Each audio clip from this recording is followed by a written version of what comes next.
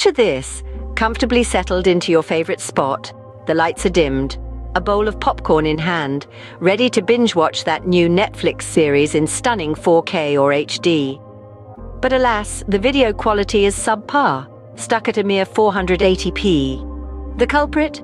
A frustrating issue with the Widevine L3 specification on your Samsung Galaxy S23, a device you know is Widevine L1 compliant and capable of delivering that crisp 4K with HDR you crave. You've updated your phone software, refreshed the Netflix app to the latest version, but the problem persists. What if there was a solution to this annoying predicament? After much research and trial, a potential fix has been unearthed, one that might just bring back the joy of high-quality Netflix streaming on your device. The first step calls for a dive into your phone settings. Navigate to the About Phone Software Information section, and there you should find the Google Play System Update option. Now, a word of caution. Different phones may have these settings in various sections. A quick internet search tailored to your phone brand model should guide you to the right place. The next task at hand is to update this Google Play system to its latest version. A fair warning though, this part of the process might test your patience a bit.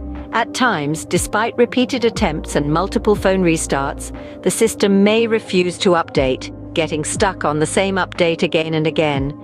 But don't lose heart. Persistence is key here.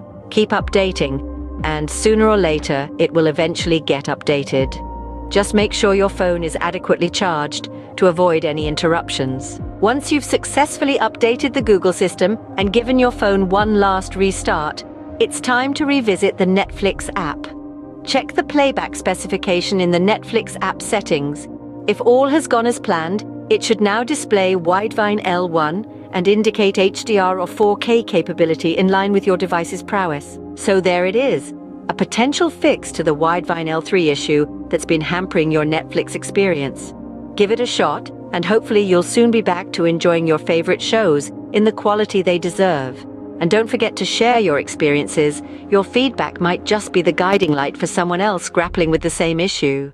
Thank you for tuning in, and here's to many more high-quality Netflix binges.